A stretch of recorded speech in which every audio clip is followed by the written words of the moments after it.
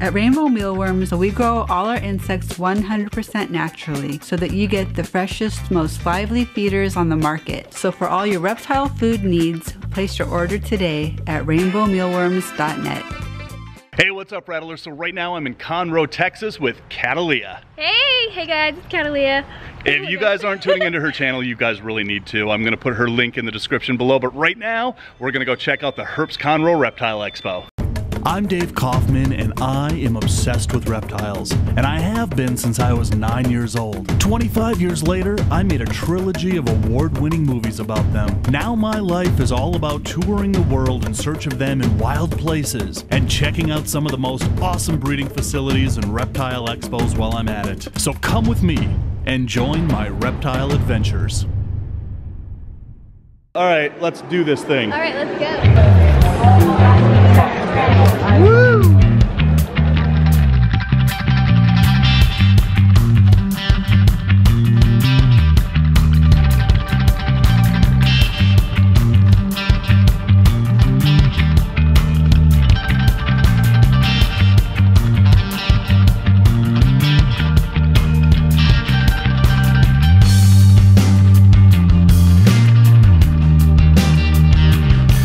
All right, so what are you most looking forward to seeing here? I always want lychees. Everything lychee. My whole life is lychee. So we should probably look at Carl's table. Anyone who watches my videos knows Carl. And he always has tons of lychees that I want but I can't afford. So let's look at them and wish I could get them. Awesome. All right, so we're gonna go look at Carl's table with his awesome lychees. Yeah. I kind of like lychees. I've seen a few of them around. Just a couple. So how long have you been working with these geckos? Almost 20 years. Almost 20 years. Gotcha. He's a gecko veteran. You're a gecko veteran. So this one from Morrow, obviously, you know, I've been to Morrow. I've been to that island. They look so different in the wild than they do in our captive ones. Right. Well, they are polymorphic, so I mean, you know, how they look from certain localities, they can look so different. Well, look at the colors coming through in this one. Right. We didn't see that in wild specimens, but I like these better actually than the wild ones that we found. You find some localities that have a little more color, you tend to put them together to intensify that. Yeah. Cool, all right, well, shall we mosey? Yep, let's go. All right. Thanks for showing your stuff. Have a great show. Thank you.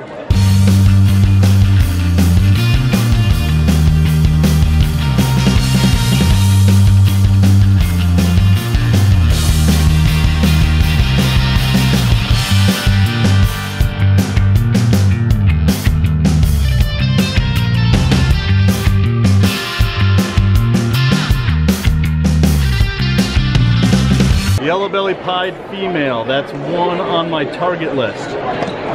Tell me it's the $500 one. Nope. Ah, man. So in a yellow-belly pied, you look for this kind of pixelation. Yeah, it's the called the stippling. Yep. That pops out around them. Yep. And then typically it's the pattern and the color too. Yeah, so much darker pattern in a yellow-belly pied than in a normal pied. And the pixelation along the edges of the color is one of the diagnostic features of a yellow-belly pied, but that is a beautiful snake. All right, this one might be coming home with me.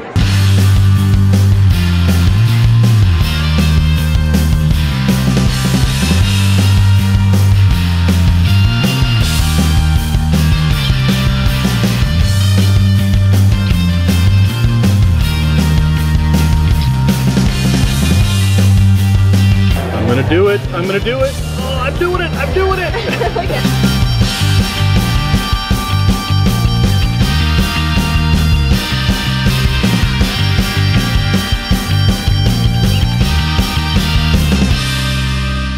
All right, so one of the things that I love about this show is all the venomous stuff. What do you think? I love the venomous. I just wish you could hold them, but you can't. So, Kat has found a snake that she wants. White speck. Speckled rattlesnake. That is beauteous.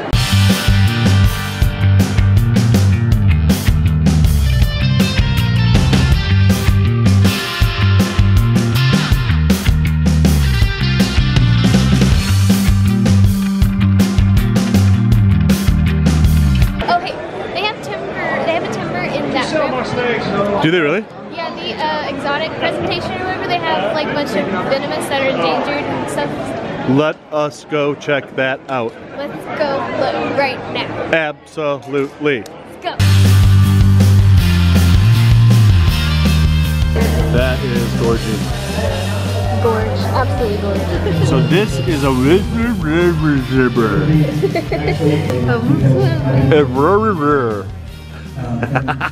All right, Rattler, so it's day 2 here at H.E.R.P.S Conroe. I've got my McDonald's coffee. I'm kind of dragging it from herping last night, but you know what? It's a good kind of dragging it. But today I'm gonna walk around, I'm gonna check out some of the really cool herps here and the really cool herpers that are here as well. Good morning. Morning.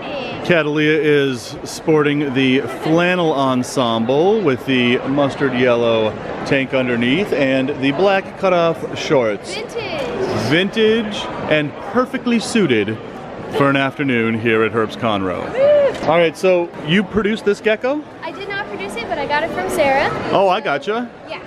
Look at that. Fantastic. Wow, that's a good looking gargoyle. All right, so we're gonna figure out the gender of this gargoyle gecko for Kat here. All right, so kind of walk us through what the process is So here. pretty much if you can get like a flat surface, Do you need help? sort of push them against it so they stop moving. Okay, like that. Yep, and you look for the pores up in here Yeah. and a little bit of the bulge right there at the bottom. Okay, so you take a black light there. Actually, wrong one, I want the white one. So look at those pores coming through there. You're seeing pores there, so that means that's a male. No. And you wanted a female, didn't you? You sounded like you were banging at the moon there.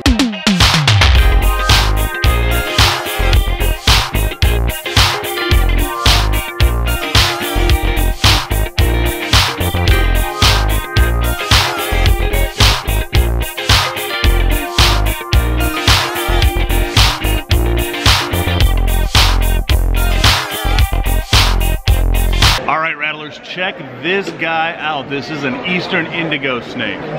This is one of my favorite all-time snakes, even though they do kind of finger paint with their poop. But this is North America's largest non-venomous snake. Look at how big this guy is.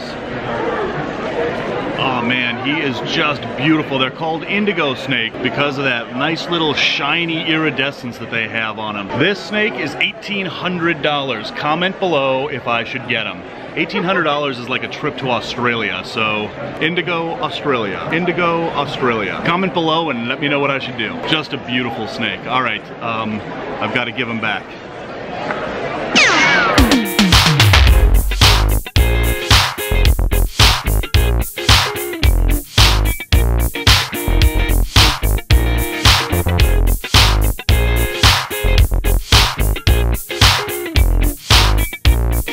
So Jason Royer is here from Royer Reptiles. You guys remember? All right, so Jason Royer is here from Royer Reptiles. You guys may remember in the first season, 4 years ago when I started this channel, he was one of the first videos I did. So I'm gonna go over and I'm gonna talk to Jason and see what awesome ball pythons he's got. All right, Jason Royer. That's me. This has immediately caught my eye. Let's take a look at that one. Sure, let's pop them open. Oh, look at that. Let's see, freak your head up, buddy. Yeah, this guy's been a really good breeder for us, but right now he just wants to be shy. Really creamy. We mixed him in with some vanilla stuff back in the day because of how creamy he was. It's really nice, man. Yeah. I don't know if he's got something else going on, but yeah, just killer bee clown who doesn't really want to be in the camera eye. Yeah, apparently. yeah, he's really shy, isn't he? Yeah. But look at this bleached out pattern going on here. Look he's at actually, that. he's a 2013, so he's got a little age to him. 2013, so 5 years old. 5 years old, and you know, he's still, see if he can spread out a little bit for you. So a killer bee clown 5 years ago would have run you, what? You really want me to tell you? I want you to tell me. I got a really good deal on him, and he was still $5,000. $5,000. So yep. This snake, which is now $950 here, killer breeder, yeah, was $5,000 5 years ago. Tight. That's not bad. They're, you know. Well, we made a ton of babies with him. Yeah. Back some stuff. Yeah. So you really. Yeah. That was a good investment for you. I'm not sad at all. Absolutely. Yeah, we've got some really nice stuff out back from him. Cool, cool. So Orange Dream, when it goes with the clown, it's really subtle, but it does clean it up real nice. And Pastel, this guy's also got pastel in him, so it's kind of a little dirty look to the Orange Dream, but when you add Blade in there, it's just a really clean. Yeah, absolutely. It kind of cleans the pastel clown up, because those kind of muddy up a little bit, I think, as they get older. But the Orange Dream definitely helps it. If you add fire to that too, it's just really nice. Yeah, I don't know if the camera's picking it up into this light, but that is just pumpkin orange right there. And this guy, you kind of see when you start to add the fire in the Orange Dream. This is not a clown. This guy's het clown. These guys are brothers. But I mean, if you can see it in the camera, how creamy that is. This guy is an Orange Dream Fire Spider Pastel Mojave 100% het clown. So he's got a lot of stuff going on. So you got the fire, which is basically a lightening gene. Yes. It lightens up the pattern. Makes things nice and creamy. Right, and you got Spider, and you got Mojave, and you've got Orange Dream in this. Yes. So if we compare these two, look at how much the orange comes out in this. Yes, absolutely. If you took fire and you could add fire to this, man, this thing would really pop. Really pop. Yeah, that is gorgeous. That is gorgeous. All right, Rattlers, so as you guys know, I am huge into pieds, so check this one out. So this was 10 years in the making. I mean, you see albino pieds, they're common, they're all over now. So, but we worked from a pied and an albino, made the double heads, kept raising everything up. Finally, we were able to make a black pastel double head, and then eventually we hit on this guy. So this is a black pastel albino pied, and you can really see what the black pastel is doing to it. Albino, it tends to kind of lighten up and yellow up as it gets older. This guy's really holding his orange nice. The pattern in here, it's real smooth. Like when you look at a black pastel pied, it does this thing. It keeps it nice and smooth, kind of even colors. Usually they're more high white when they're black pastel, and you've got that going on. And then the head as well. Just the white on the head, it's a lot more interesting to me than just your regular albino pied. So I'm really happy with how it turned out. So generally speaking, when you have a black pastel or a cinnamon pied, come on buddy, you basically just have the head pattern and a little spot on the tail. The rest of the snake is all white. But then when you add that albino gene, it really puts the pattern back on the snake like that. This is an amazing snake. All right, Rattlers, so I want to hear from you guys. What is your favorite pied morph? Is it a albino black pastel pied? Is it a pastel pied? Is it the lavender pied, which is called the dreamsicle? Comment below and let me know what your favorite pied morph is. All right, brother, it is great to see you as always. You have some amazing stuff. I've got to get down to your place, do a little herping, and do a follow-up on Jason Royer Reptiles. Thank you so much. All right, have a good show. See you soon.